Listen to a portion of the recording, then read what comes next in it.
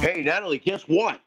The opera is back. The Opera Tampa new season is back. I'm so excited. And we're going to be talking about their new plays, specifically one. And we're going to bring in our guest, Rob Stanford, artistic and managing director of Opera Tampa.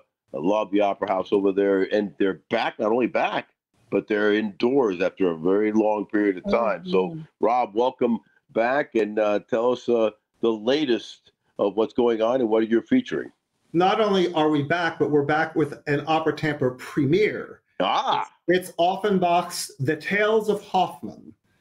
And it's a very cool opera. Essentially, you get three little operas in one, because the story involves Hoffmann getting drunk and telling the stories of his failed loves, which all three had been foiled by a villain, a different villain. And it turns out all three loves they have qualities possessed by this final character, actress who you don't see, Stella. So the opera begins and ends inside of a bar. And through the course of the opera, we're framed through these scenes, these little stories that he's telling by part of the bar, because that's what's happening. It's not there. It's whether or not it's his imagination. It must be, because the first story that he tells is about a mechanical doll that he believes is real, because the villain in that scene gives him a pair of glasses that screws up his whole perception. And she basically blows a gasket, and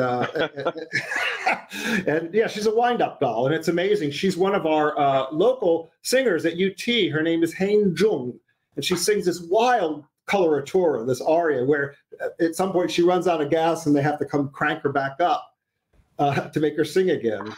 The second scene is a Viennese courtesan, and they enter on a gondola, and she's a rather shallow, beautiful but shallow person, and she has agreed by that scene's villain to capture through this mirror the image of Hoffmann through seduction, all just for the sake of a diamond. And then she succeeds. Then the third scene, the third heroine, her name is Antonia, and of all things, an opera singer who eventually dies from singing.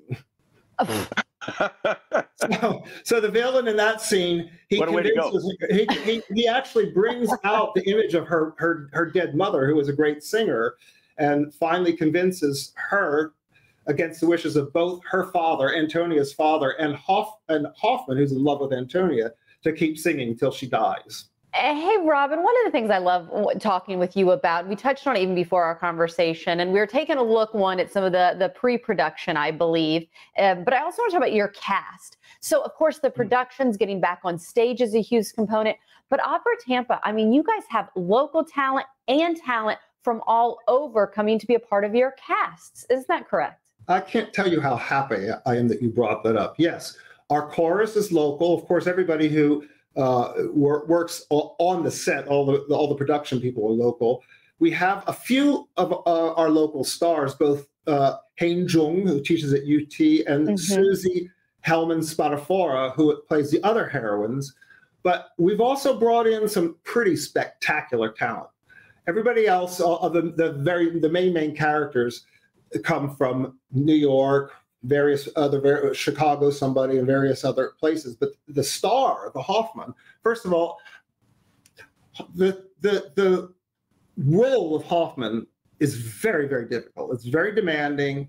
It requires everything. And man, I will tell you, Won Wee Choi is his name. He is the full package, because not only is he a terrific actor, it's a beautiful voice all the way up to these brilliant high Cs. It's such a lovely voice. He's such a lovely actor, and he's a lovely person as well. He's been a joy to work with, and we brought him down immediately from a gig that he had at the Metropolitan Opera. So, hey, wow. Robin, I got to tell you, you guys there are always a treat to work with as well. And in fact, I'm so excited to share a special offer right now for the Tales of Hoffmann. Information is below on your screen. Just mention Tampa Bay. Use that promo code, right? Is that correct, Robin? And you can go ahead and get a discount for your tickets.